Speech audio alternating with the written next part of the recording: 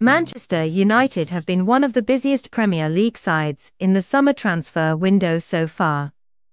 Having signed Joshua Zirkzee from Bologna for £36 million and Lenu Euro from Lille for £58 million, Erik ten Hag's side are now moving on to other targets. United may need to offload some unwanted players before landing another big money arrival, but the groundwork is still being done.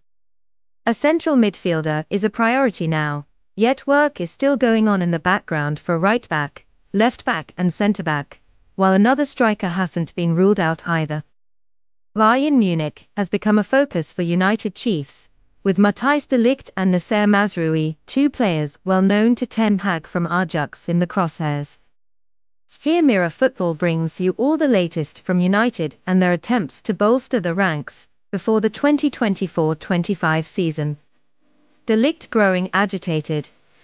Ten Hag has admitted he is keen to sign De Ligt, who played under his management at Ajax and has been made available by Bayern.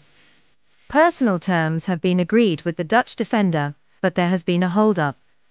De Ligt is growing increasingly agitated, according to HITC, as the two clubs haggle over a fee for his services.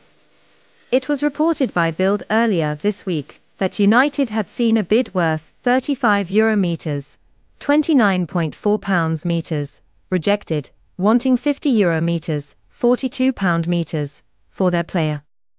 With the deal having failed to make much progress, De Ligt has reportedly made it abundantly clear to Bayern bosses that he wants to move to United.